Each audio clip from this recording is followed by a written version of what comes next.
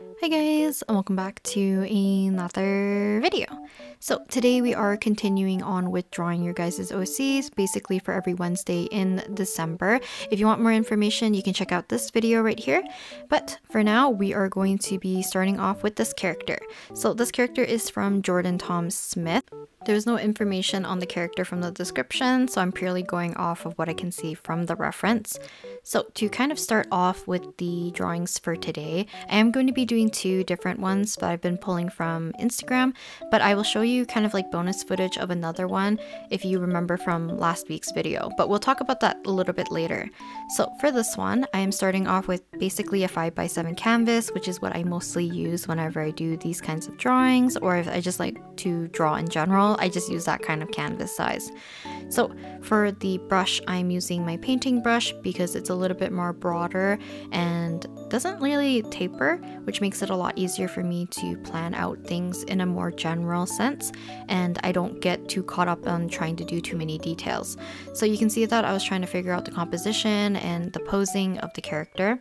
So I wanted to include both the ears and the tail and as much of the torso as I could because I do like the outfit, even though I did have a little bit of a hard time kind of interpreting the character a little bit.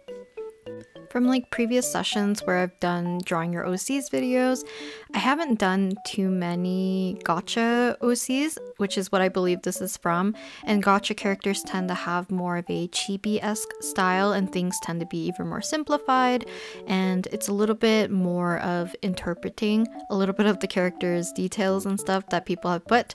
So I do apologize that if anything of this character is kind of incorrect. It's just based on what I've interpreted from the reference. So there's like one particular part that gets me a little bit confused, which is kind of pertaining more to the clothing on the right side, but we'll get on to that once we actually start to color. For now, let's talk about the sketching. So after I've done kind of like the general posing, composition, kind of just general planning to get a feel either of the character or the pose or whatever, I dim down that general kind of sketch and then make a new layer on top and switch over to my sketching round brush that I like to use. And all the brushes that I use are from the Jing Sketches kind of brush set. I just kind of modified them to my own preferences. But basically this is like my favorite brush that I like to use whenever I have to do what I would consider like my cleaner sketch or just like general sketching and for most of my drawings anyways. So this allows me to kind of get more into the details, but I don't really have to place too many guidelines at this point just because the general sketch or the rough sketch, which I did with the bigger brush, is kind of laying out that groundwork for myself, even though a lot of the times I kind of deviate a little bit away from that general sketching and kind of just, you know, go from where I think might fit better at that point. So sometimes I need extra layers to help me plan things, sometimes I use less or disregard my previous rough sketch, but for the most part I follow it somewhat closely if I'm confused about a pose or anything like that. So for this particular character, I did really like the color palette. First of all, I don't draw, like I said, a lot of gotcha characters, but I also don't draw a lot of characters that have ears and a tail or kind of more this darker aesthetic kind of, I don't know how to explain it.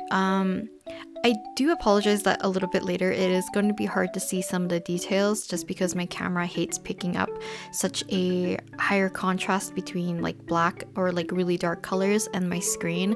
So it might be really hard to see whenever I'm going to be coloring or rendering the black clothing. So I probably will skip through that or like kind of chop up the footage to the point where you probably won't see too much of that being colored just because it kind of just looks like a black void. But for the most part, I really like the aesthetic of this character, and I like the kind of heterochromia in the eyes, plus the kind of like one's a cat eye and the other one has like a pattern kind of like in place of the pupil, where the pupil would be. So I kind of wanted to play around with that a little bit. I don't know anything like the age of the character or like the general demeanor of the character, I guess. So I did have to do that as kind of like just my general interpretation. So I kind of came up with this pose. I know the arm looks a little wonky, same with the hand. For some reason, I think the hands for today, like in general for both of the pieces that I did for today are kind of poorly drawn, so I do apologize, but hopefully me using a reference for the last one will actually help out. So yeah, basically today I'll do like kind of 2.5 drawings that I'm going to be showing you guys, but I did 3 drawings in total. So for coloring, I have switched over and made a new layer to kind of like prep myself with a background. Now, because these characters that I have for this one and the next one, I did not really, I don't know, like I had a hard time thinking of a background that was more appropriately placed for them.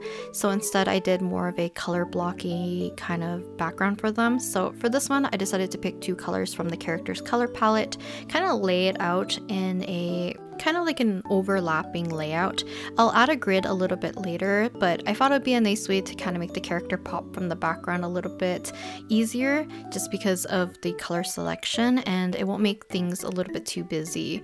So yeah, the backgrounds for these ones are definitely much more simple. Otherwise, if I knew a little bit more of the character or like, you know, the potential story of the character or anything like that, then I could probably place them in kind of like an environment.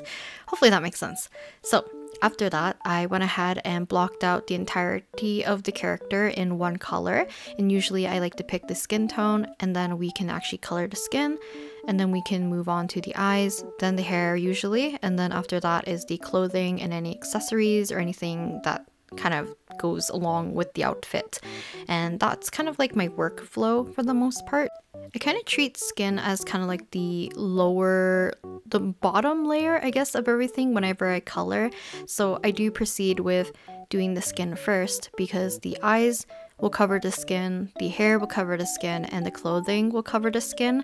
So it makes it a little bit easier for me to work in that way because I don't have to be too clean whenever I have to do the skin, because every other kind of like subsequent color or place that I need to place color will cover up the skin. So that's why I usually start with skin and not like any other part of the drawing of the character.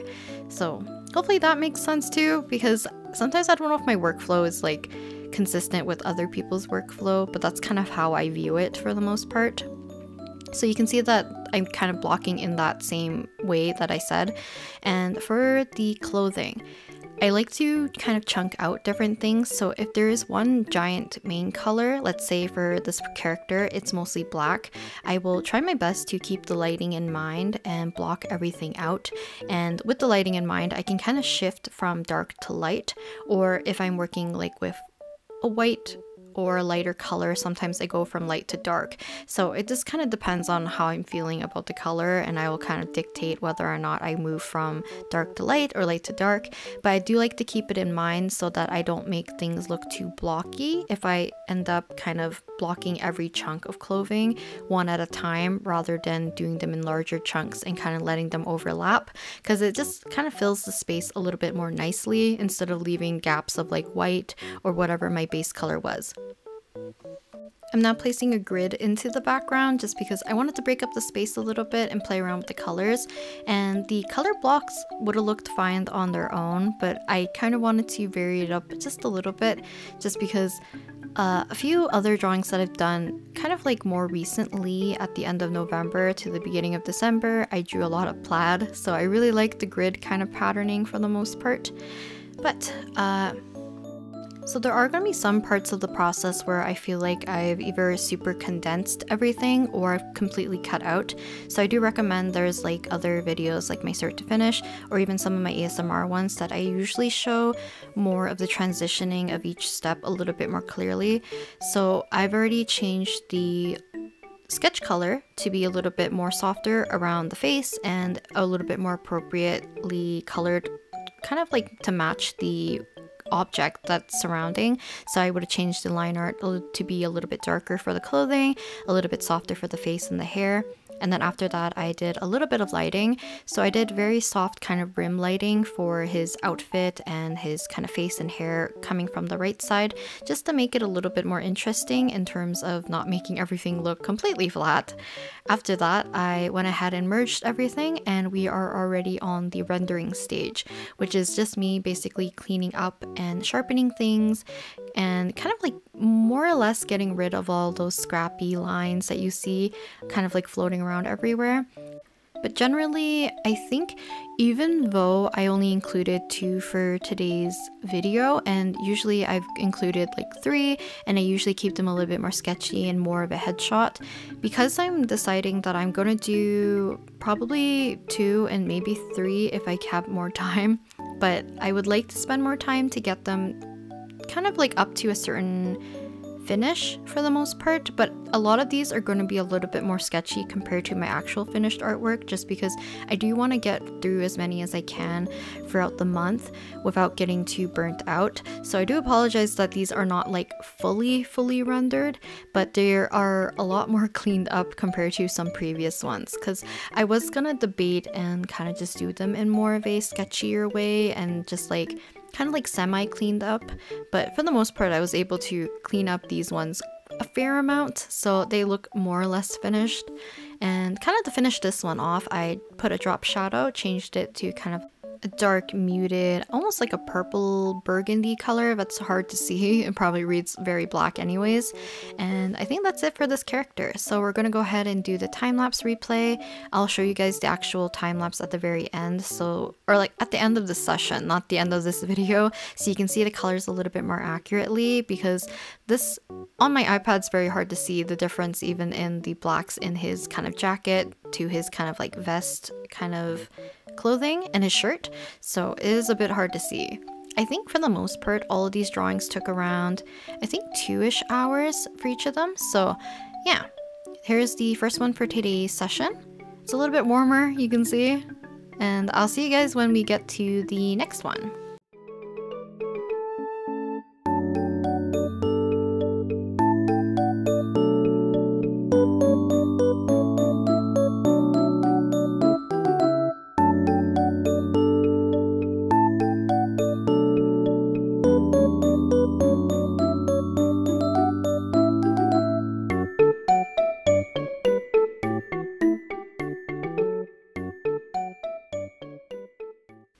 So moving on to the second one, we have this really cute persona from Starry Mari Art, and I am easily gravitating towards very vibrant kind of color palettes more recently, and I feel like this is quite evident also in a lot of the characters that I tend to pick whenever I do the Draw Your OCs challenge. But I also try to vary it up so I don't draw the same kind of, I guess like, I don't want to draw similar character aesthetics all the time. So I kind of thought this one would be very fun to do. I really love the kind of more monochromatic top, but also very vibrant, cute hair color of kind of like this purple, I guess like pinkish purple hair, which I kind of challenged myself to draw, because drawing super curly hair or more textured hair is a little bit more challenging for me, and drawing something that has a little bit more of that, or I guess like coloring, kind of that more vibrant color, sometimes I don't want to make it to the point where it feels like it's burning your retinas or anything like that. So I did want to try my best to make the color pop, but I also wanted to take the texture of the hair into consideration as much as I could as well.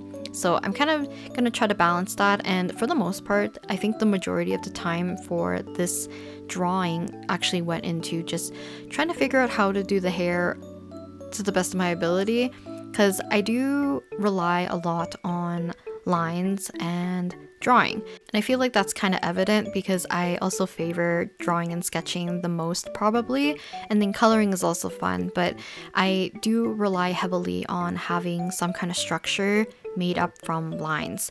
So I kind of knew I didn't really want to approach the hair in a way that I would have to draw every strand, because it might get too busy.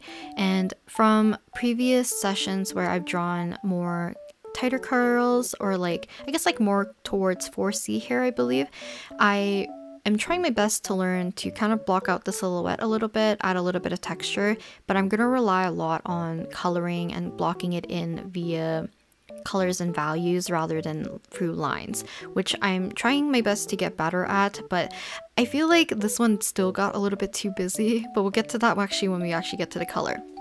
So like I mentioned earlier, the hands are a little bit atrocious in terms of how I drew them, so I do apologize about that. But for the pose, I was initially going to make her look like she was leaning on her hands in a more like, you know, like here's my face, kind of cute resting head on hands pose.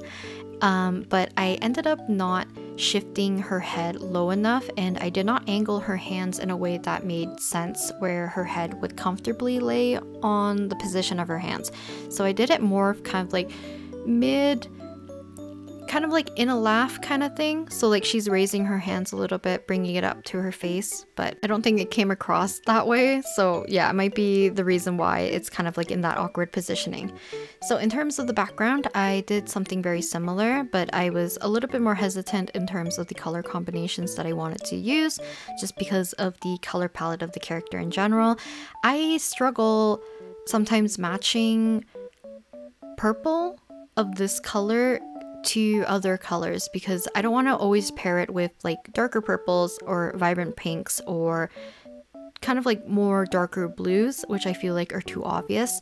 But I feel like in a combo that I don't really use a lot, but I do like the aesthetic of, is kind of pairing green with purple. And I am using the color kind of similar to the one that Mari used in her artwork, and I do like the kind of color between her eyes, the background, and her hair, which gave me the confidence to be able to use green in the background for this piece as well, because for the most part there's mostly only green in her eyes, so it's kind of nice to kind of distribute that elsewhere as well. So hopefully it works out for my piece. I don't know if it looks too off sometimes because I stare at the piece for so long that I can't tell if something looks like too unnatural or too off, if that makes sense. So yeah, you can let me know if the green background threw it off or not, because I kept it very pastel so it matches a little bit easier, but that's just me kind of being timid with my color choices, if anything.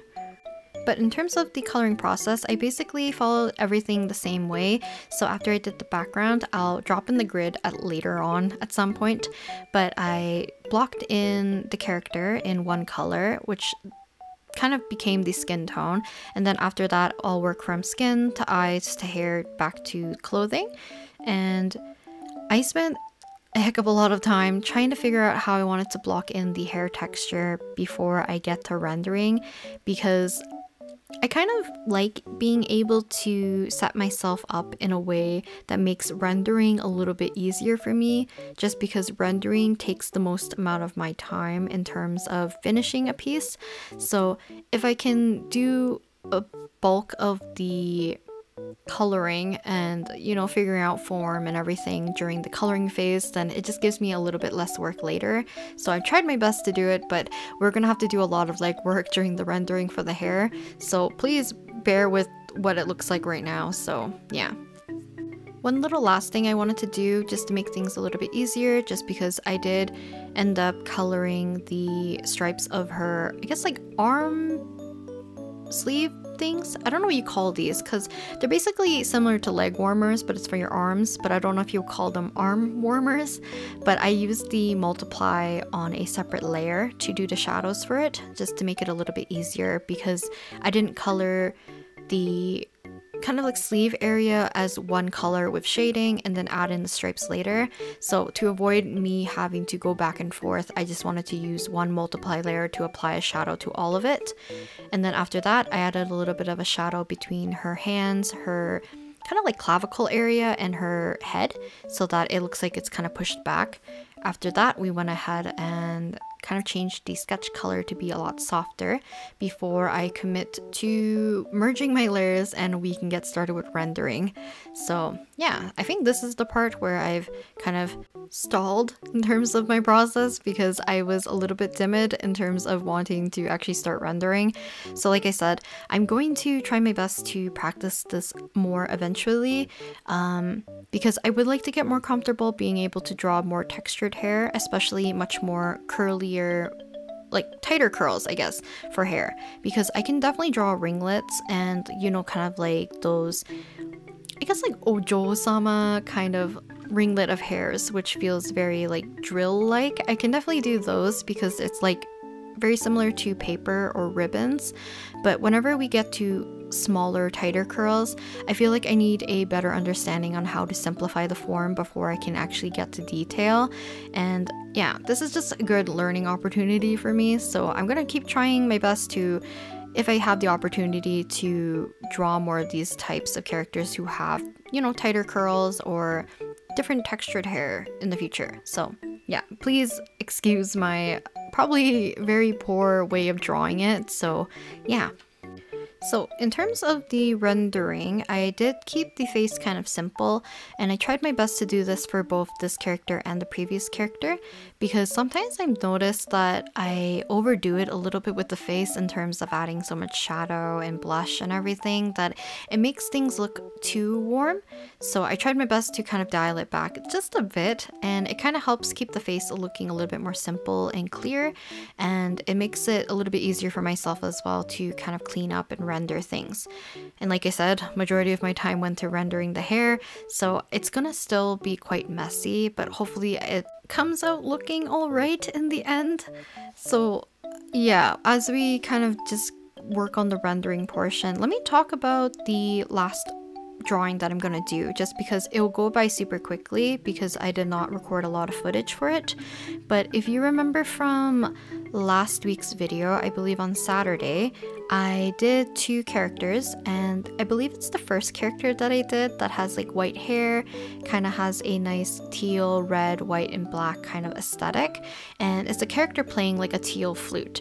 And I basically really struggled liking that piece, and I struggled also just working on that piece in general.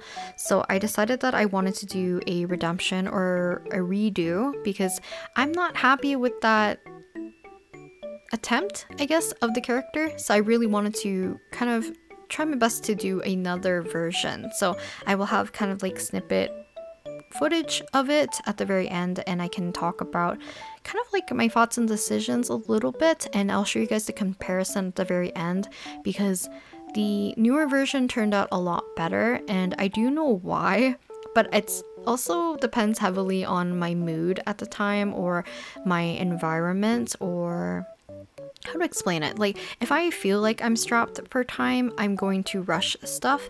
If I feel like I have more time or I can take my time, I tend to have more fun with the piece. So I feel like even though I spent a lot longer on the first one and kind of had a similar time constraint as today's session, I did not like that piece at all, and I feel like it came through, or like I didn't enjoy drawing it at the time. Even though I liked the character, I was kind of excited to draw a different pose of like a person playing an instrument and stuff because I don't do that often. I dreaded drawing it for some reason, and it definitely came out showing that, I guess. So yeah, today's session for that one is gonna turn out a lot better, but I also had a lot more fun doing that one. So yeah, it's kind of sad that sometimes my mood influences how much care I take into drawing something in general, which kind of sucks, but you know, it's just how it's gonna be. And I feel like I should have realized that I should have just stopped working on that piece and then maybe came back to it at a later time. So, you know, just kind of like a little mental note for myself. If I want to salvage a piece at a certain point, I should probably just stop and move on rather than continuing to fight it. I'm trying to think what else. For this character, yeah, I kind of wish I went back to the previous pose of her resting her head on her hands, and I would have liked to bring up her knees potentially. She is wearing a dress, but I could have included a little bit of the dress a little bit more to incorporate a little bit more of that red into the entire illustration, and that probably would have influenced my color choices for the background too, because the only places of red is like at the very bottom of the drawing for me, and then her nails. Oh, I should have probably also mentioned this. The reason why I wanted to kind of display her hands in kind of like more of the center of the drawing, or just like to show them off a little bit more in general, is that I wanted to show off her nails and her rings because I like when characters have accessories. So if I have the chance to, I like to incorporate them into the drawing. So like if the character has earrings on one side, I tend to like making them face the one side so you can see it. So in this case, this character has a lot of rings. They have pretty red long nails, so I wanted to show them off, but I also didn't want to cover the pretty necklace that she was wearing, so I ended up with a really weird, awkward pose, but overall it's still technically how I wanted to draw it, so maybe it's okay. Oh, one last thing that I wanted to do, and I think it's quite cute in this kind of style. So in Mari's art, she has like little glitter or sparkles everywhere on the hair and the outfit, so I decided to do the same for this character, and I think it just adds that little oomph of cuteness to it, so I wanted to do the same. But here is the time-lapse replay. Thank you both to Jordan and Mari for submitting your OCs and allowing me to draw them. I'll definitely be selecting more from the Instagram tag. So if you want to know the Instagram tag, feel free to look at the previous video if you would like. And I'll be picking more throughout the rest of December. And I'm still kind of debating whether or not I'm going to be doing some chibi versions of people's OCs and doing a gigantic like canvas filled with them. I will only do it if I have time, so I don't pressure myself. But hopefully you guys enjoy the next few Wednesdays where I'm going to be picking a few more of your OCs to draw. But for now, I'm going to leave you guys with the cleaner time lapse, and I'll come back when we talk about the third drawing.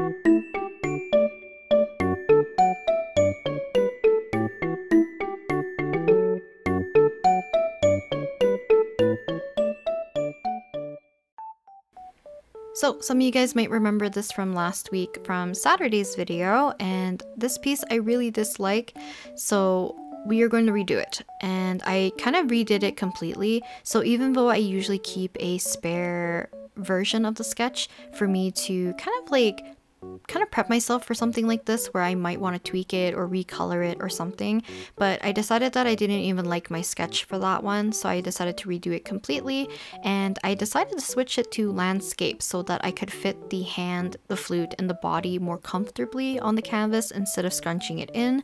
So I'm going to be cutting out a lot of footage because I did not record the entire session like I did for the previous two. So I already did the sketch. We're moving on to color. I'm adding different effects than before. The effects for the previous version was to cover up a lot of my mistakes and the things that I disliked, but me doing that kind of made me hate it even more. So I am being a little bit more mindful about picking what I'm using for effects and for embellishing the drawing. So for this one, I'm using a multiply layer to put the character into the environment. It helped also to put the character in shadow. I erased to reveal some highlights. I made a new layer, added an addition layer or an add layer so that we can do a little bit of glowing of the flute, which is one of the parts that I struggled with on the other piece because I was not very specific in terms of where the light was coming from and hitting the hands. So yeah, that's something I definitely learned, that I wanted to make sure that it would come out kind of correct.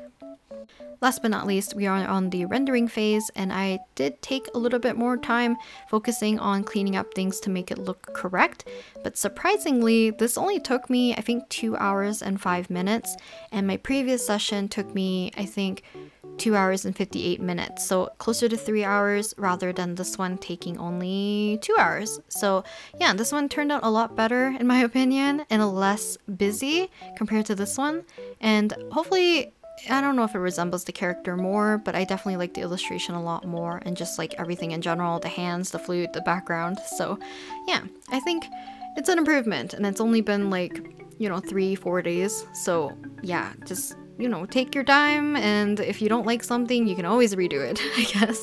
But that's it for today's video. Thank you guys again for submitting your OCs, and I'll be back next Wednesday with another batch of OCs. So I'll talk to you guys next time. Bye!